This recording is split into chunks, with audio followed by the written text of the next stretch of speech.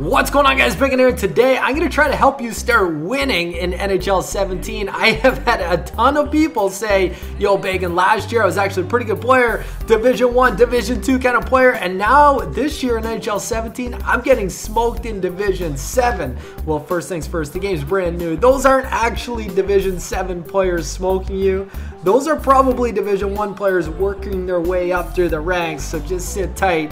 It will get easier in Division 7, but anyways, let's go through some tips. I'm going to focus on offense today. Defense will be in a separate video. My credentials, I'm winning a few games. I actually just made Div 1. There's only 21 of us in there right now. My goalie, I've been running with Peter Mrazek almost the whole time. I tried Luongo for a couple games. He was terrible. I went back to Mrazek. I don't care about his rating. He's actually pretty good. You guys want to see my strategies? I'm just going to show them quick here. We'll do a separate strategies video and focus on what they all mean. But you got to do your strategies. I hear people complain about the AI and then they don't even know what strategies they're running. That's kind of like putting your car in reverse, and then when you hit the gas, you expect the car to go forward. Like you're telling them to do one thing and then they're doing. Anyways, you guys get what I'm saying. You got to know at least what strategies you're using.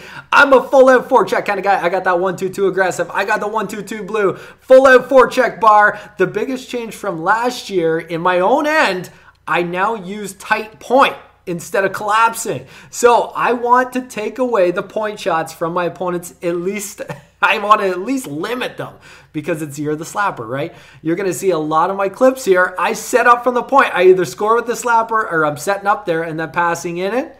I want to take that away from my opponents. That's my goal. Let's get to some tips.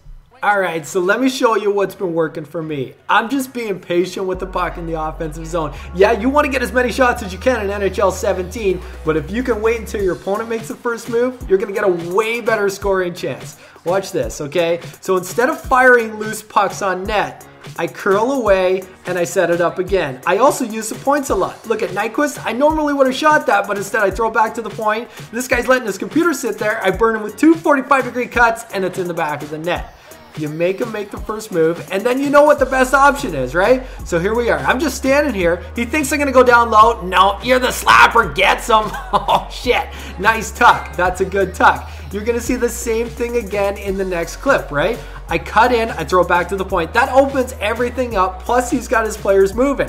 He must think he has it covered. Anyway, one step into the middle. Let's rip again. You're the slapper. Utilize it. Anyway, you're going to see me use the points here, and I do it a lot. Break into the zone, throw it back to the point. It's always a good setup. You got his guys moving. You got to watch that D-to-D pass. So you've seen in the opening clip, I picked one off. Down for a breakaway snipe. But if that slapper's there, let her go and crash the net. You always want to crash the net in this game because you get away with it a lot. At least I seem to be.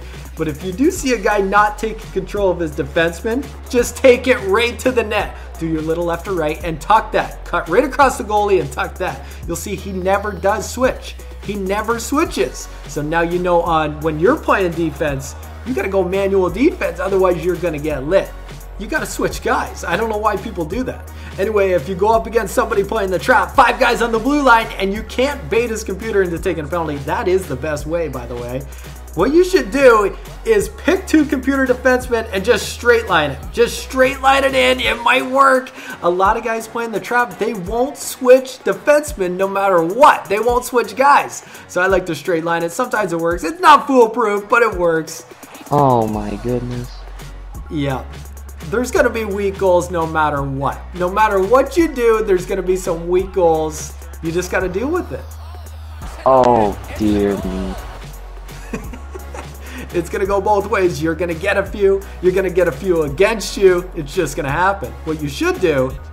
Sure, give Ice Tilt to BaconCountry, because he needs it. Awesome. Awesome. ...is just blame Ice Tilt. You should blame Ice Tilt. That's what I do. That's what everybody does. It's great. And last but not least, always trust the last minute cheese. If that's not 2.5 seconds left in the third, I'm probably not taking that shot. The last minute cheese is real. I'm just going to throw that out there. It's real. I love it, and I'll shoot every time I can.